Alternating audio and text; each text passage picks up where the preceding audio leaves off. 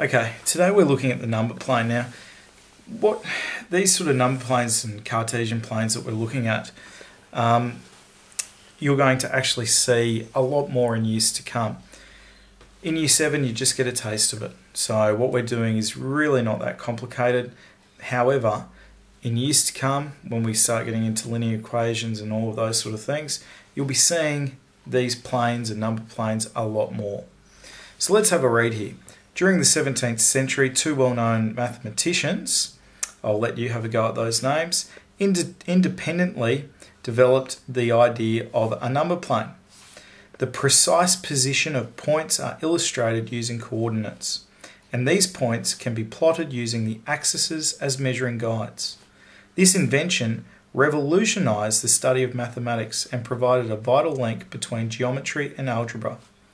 The number plane or coordinate plane, it is also known as the Cartesian plane, it uses two axes at right angles that extend in both the positive and negative directions.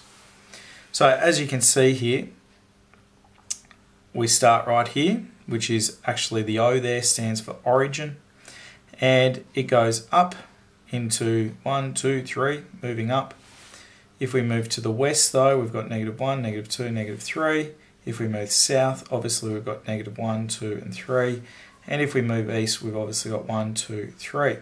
So, key ideas. The number plane uses two axes. You've got the x-axis and the y-axis. Alright? Your y-axis is this one here. Your x-axis is that one there. Each axis uses a scale that includes both positive and negative numbers. Okay? So on your x-axis, you've got positives and also your negatives. On your y, you've got positives and also negatives. A point plotted on the plane has an x and a y coordinate, which is written as x and then y.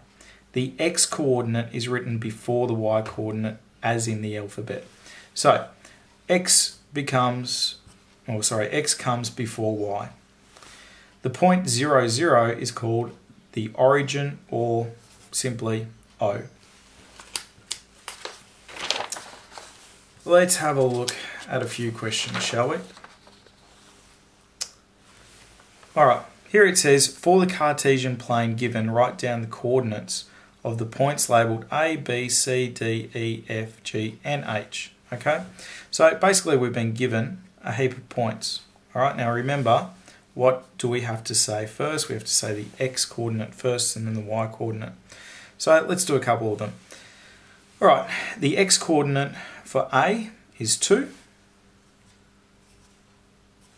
Alright, comma, y, it is 1.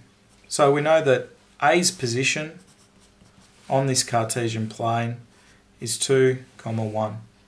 Alright, let's have a look at G. G, we need to do our x coordinate first, is -3. And our y coordinate is -1.